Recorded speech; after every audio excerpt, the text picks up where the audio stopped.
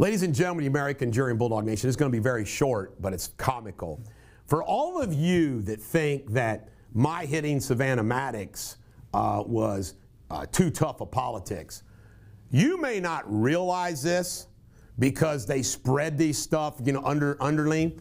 But do you know what Queen Kelly Craft and Ryan Quarles are saying about each other?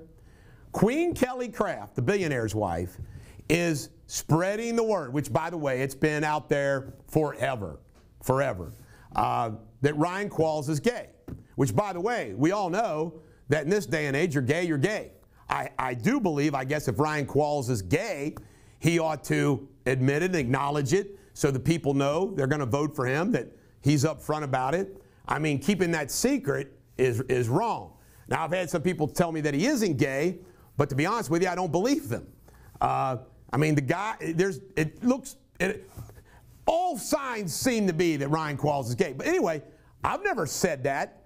Kelly Craft is spreading that all over the state.